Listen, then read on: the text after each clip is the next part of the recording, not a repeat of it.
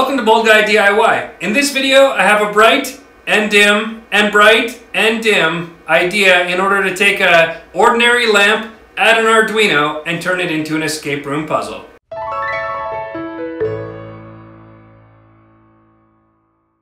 In my experimenting and learning with the Arduino, I had the idea to use Morse code in order to send either a sound or a light signal that could be used to decode a puzzle in an escape room.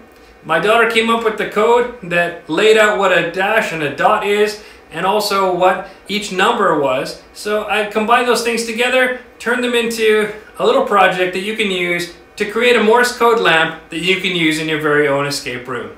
Let's get started. The lamp I'm going to be using for this project is one that was destined for the thrift store. So you may have an old lamp laying around, or you could check out a thrift store or a garage sale, something like that, to find a lamp of your own in order to fit the decor or theme of your escape room. You'll also need to use LED bulbs instead of incandescent bulbs. LEDs can be cycled on and off many thousands of times, but incandescent bulbs' lives are shortened greatly by turning them on and off. If you use incandescent bulbs, they're most likely going to fail, and then your puzzle is going to stop working properly. For this project, I'm going to use an Arduino Nano, a 5-volt relay, and then I'm going to use an extension cord with multiple outlets, a 5-volt power supply for the Arduino, and of course the connecting jumper wires and USB cable to make it all work. I'm going to start here by creating the code in the Arduino sketch, and the first thing I'm going to do is declare pin number 2 as relay. The next thing I need to do is declare 3 variables that I'm going to use for the timing of the Morse code. A time unit that you can change to get longer or shorter relationships, a space, and then the space between words. According to the International Morse code, all of those variables have a distinct relationship, as you can see here on the screen. The next thing I'm going to do is create a function which declares what it takes to declare a dot, which is the shorter pulse. It's going to turn the relay high, it's going to wait a time unit, turn the relay low, and wait another time unit. A dash is defined as the same thing, except that it's the time unit times 3 because that's how long a dash is supposed to take. After that's done, I only need to declare functions which lay out the pattern for the dots and dashes. According to this, you can see each number is represented by a different pattern of dots and dashes. So I'm going to declare each function, calling the previous dot and dash functions in the order that they're needed. When that's finished, I'm also going to add a space, which is going to create the delay between the next number. In the setup loop, all I need to do is declare the pin mode of my relay digital pin 2, and I'm going to call it an output. And then in the loop, all I need to do is put in the code. So I just put in the names of the functions for the different dot and dash combinations. I just type the name with the open and close brackets and a semicolon separating the numbers, and that will be the code, as long or short as you want it to be. At the end, we're going to add a delay of a W space, which is the space after a word is complete, which lets the patron know that the cycle has come to an end and it's about to repeat.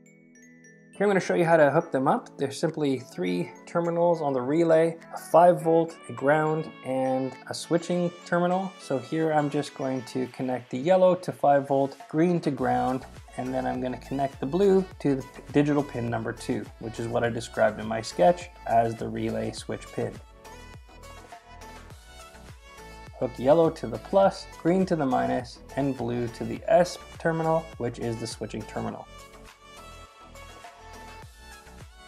Next, I'm going to modify the cord on the lamp in order to be able to use it in the relay. Now, all I'm going to do here is separate the 2 wires with a knife, and that'll let me work on just one and leave the other connected. You could always cut through both, but it's really not necessary, as we're only going to interrupt the hot line, the line that's carrying power to the lamp, and we do not need to cut through the other one, which is going to return back to the circuit.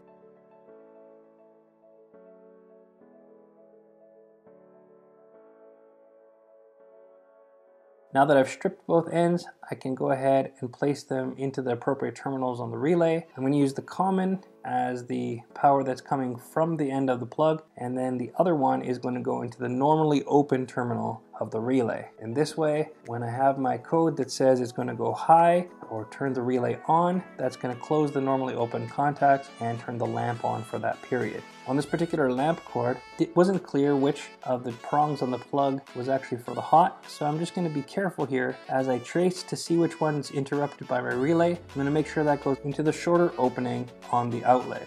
Now with that connected, it's only going to switch the hot wire, which is very important for the sake of safety, because when the relay is off, you don't want any power to be available at the connection of the lamp in case someone was to take the bulb out, stick their fingers in it, and get a nasty shock.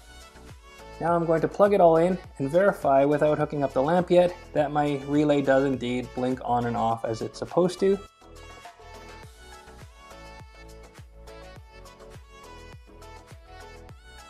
And now I can connect the lamp finally and make sure that it actually works when we put it all together. When we plug everything back in, once again, it does flick on and off as it's supposed to, and my code is going to get flashed to the lamp. And here you can see the lamp turning on and off as it should. 3 short pulses, 2 long ones, which marks the 3, and 5 long ones, which marks the 5. 2 longs and 3 shorts, which marks the 7. And 4 longs and a short, which mark the 9.